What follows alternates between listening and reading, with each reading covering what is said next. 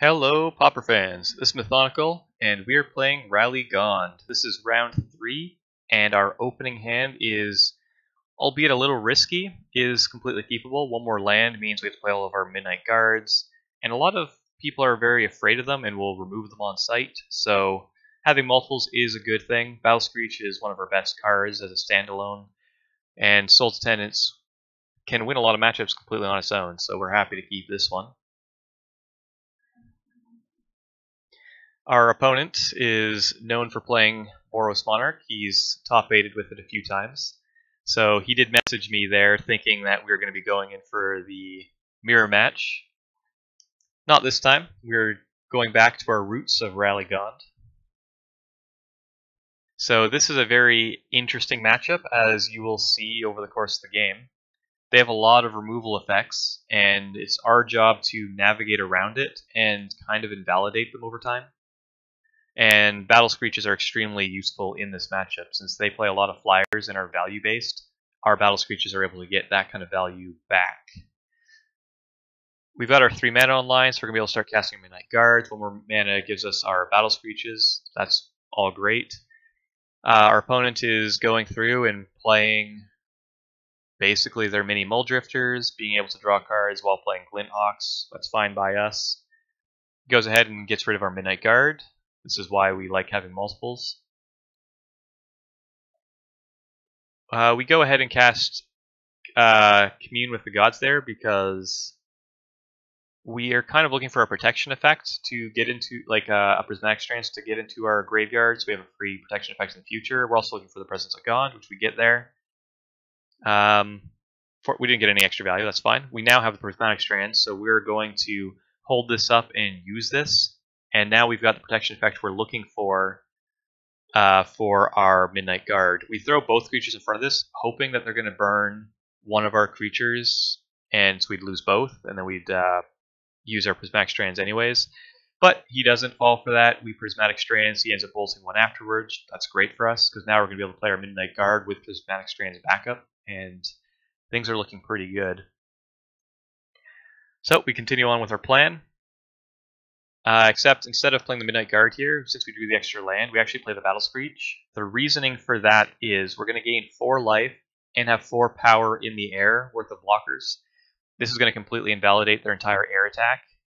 And Midnight Guard, since they still have 4 or 5 cards in hand, and we have 1 protection effect, it's still very possible to get it removed. So this is a much safer plan to just play out a ton of Battle Screeches.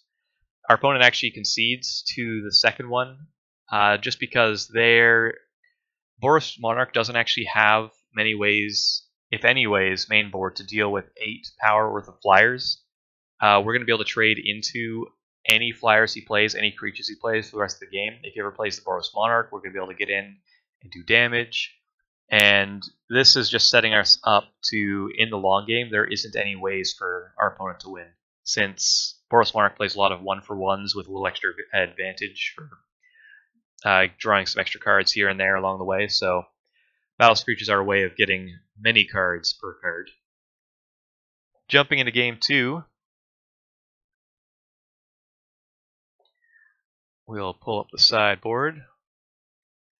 So this is a very interesting matchup that the win condition isn't to go infinite here. So we pull out 2 Presence of Gonds. We still want the option to, and we still want to put the fear into their heart that we're going to, but that is no longer our main game plan. So because of that, we are taking out some of our protection effects, and what we are bringing in is the Spider Silk Armors. These are absolutely amazing in the matchup. It allows us to block all of their flyers, protects us from Electrickeries and the like, and we also pull in the 1 Hollow. Once again, we want to protect against Electrickeries. It's also a 1 mana protection against any kind of bolt effect if we're trying to go infinite.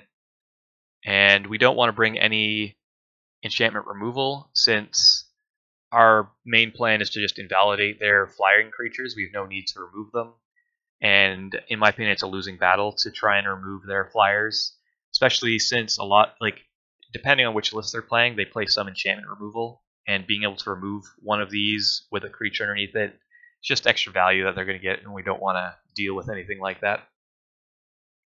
So with our kind of like lock sideboarding done, we'll take a look at our opening hand. This hand is unfortunately not keepable. One of the downsides of having a Survivor's Encampment's opening hand is it provides no colors, but even if this was a white source, this is still not a keepable hand. We got to make sure we can play some stuff. So we send this one back. This is a much better hand. That should be fairly self-evident, even though it doesn't have anything early going on. The Spider Silk Armor is the best card in this matchup, and Battle Screech is going to be the second best. Creating extra tokens to go along with Spider Silk Armor is amazing. And since we already have 4 mana sources to play both these cards, it's great. And any extra lands we draw at some point in the future, we're going to be able to cash it for extra tokens. So this is setting us up perfectly for the long game. Land on top, we're going to shift that to the bottom since we already have all the land we need. And Prismatic Strands, that's going to protect us. Essentially that's the nail in the coffin. We're going to be able to protect against any double electrickeries at some point in the future.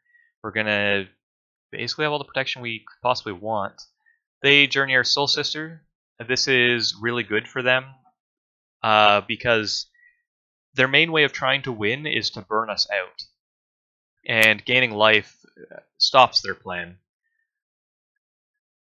But we have we get another Soul's Attendants. We can lose our guy to some burn effect, but we're okay with that. We could have played a Battle Screech, but we want to have, just in case they're playing some kind of exiling effect for the graveyard, we want to have the ability to flash it back immediately. So we go ahead, we cast it, we flash it back, and we're already off to the races. He needs to have double Electrickery this turn or next turn. He's playing a Battle Screech of his own, that's fine. Ours are better, thanks to this wonderful card. Here, we don't want to commit both of our Battle Screeches into the face of the possible double Electrickery, so we go ahead and put in a Sen's Enlistment. Or actually, I lied, Midnight Guard, just in case we draw the combo. I believe we will cast a Sen's Enlistment for the Battle Screech, though. Yeah. Our opponent, though, they're probably not looking at the greatest hand, especially considering what we have lined up. So we had a little discussion there. If he's running anything similar to my list, his only out on this board state is double Electrickery right now. I'm going to be looking to keep up this Prismatic Strands, and even if he did double Electrickery us at this point, we already have all the tools we need to completely rebuild. And there is no way that they're going to win this. There is ways that they prevent us from winning, but we will deck them at some point because they will draw multiple cards if they ever play a Monarch. So our opponent does concede here. This is, at this point, nearly an unwinnable matchup, and unless you have double Electrickery right now, or even just one in hand, your winning chances are 0. So, yeah, that is how this round ends. Please join me for round 4.